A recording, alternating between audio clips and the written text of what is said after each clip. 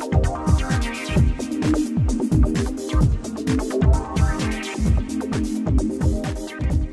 guys, this Sunday's Bible story is about God's grace. God's grace is so big that anyone can go to Him no matter who they are or what they've done.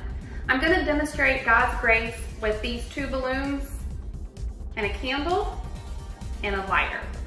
Now these two balloons look the same.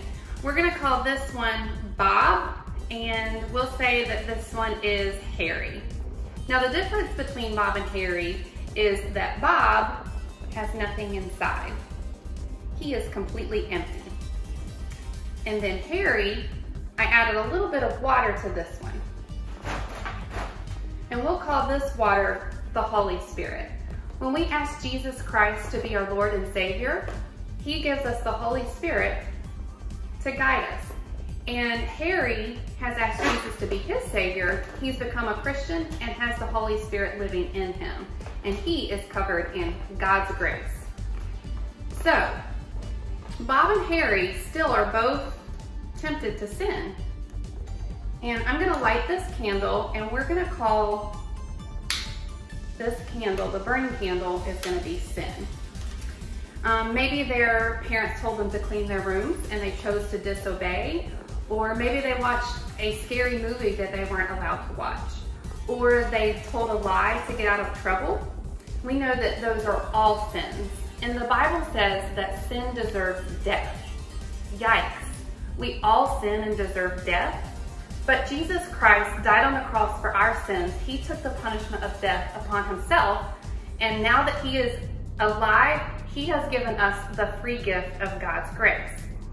So we're going to see what happens to Bob, who did not accept the free gift of God's grace. So when he is tempted to sin, he is walking along and he gets closer and closer to that flame until he is right on top of it. Oh no, that was really bad for Bob. Now let's see what happens to Harry. Remember, Harry is a Christian and full of the Holy Spirit, but he also messes up and sins. So we're gonna see what happens when Harry gets too close to the flame and is covered.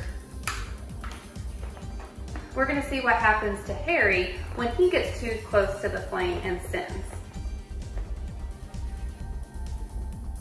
So even though Harry is messed up and he does bad things too, he is covered in God's grace. God's grace prevents Harry from getting burned up by the flame. Now, does that mean that Harry should just keep going back and sinning and going back and sinning some more so that he can receive God's grace more and more?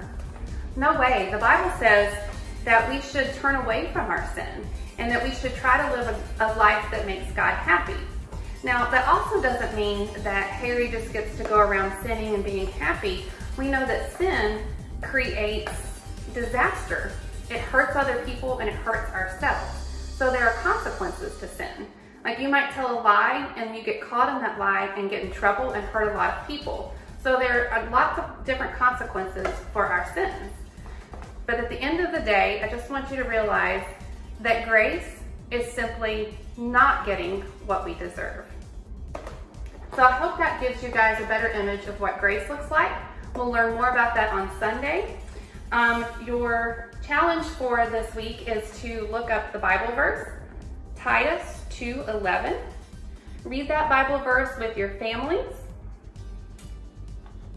And if you would like to play a fun game with your family this week, you can play Grace Hide and Seek. And all you need is an index card with the word grace written on it. And have someone in your family hide that somewhere in your house. And you guys go and seek for the grace card.